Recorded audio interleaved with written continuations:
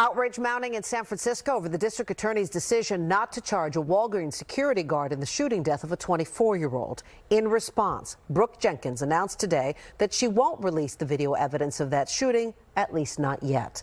NBC Bears Robert Handa picks up the story. Black Lives Matter. Supporters of the shooting victim have taken to the streets to pressure District Attorney Brooke Jenkins to release videotape of the Walgreens incident. This demonstration Sunday came just 2 days before the Board of Supervisors meeting. The public anger is over the shooting death of 24-year-old Banko Brown, who was allegedly shot and killed by a store security guard April 28th following an apparent confrontation over shoplifting allegations.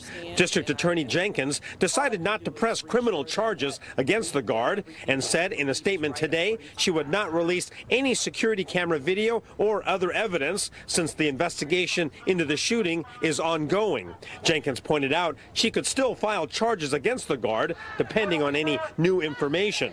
Supervisor Shaman Walton, the co-author of a proposal going before the board demanding video evidence be made public, scoffed at Jenkins' reasoning. Videos get released all the time by police departments during investigations, and it's important that that video be released so we can be transparent about what happened, what actions took place, because at the end of the day, even if someone was stealing something from Walgreens, execution is not the consequence for that.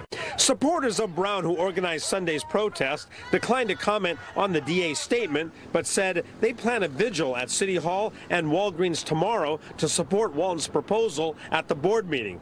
But even Walton isn't sure what will happen next. I'm not sure how it affects it. It seems like the DA has decided to be deaf in terms of not listening to community, not listening to us as a Board of Supervisors. Regardless of today's developments, the proposal demanding more transparency will go before the Board of Supervisors tomorrow at 2 p.m. as planned. And there is expected to be a very emotional public comment period before the vote.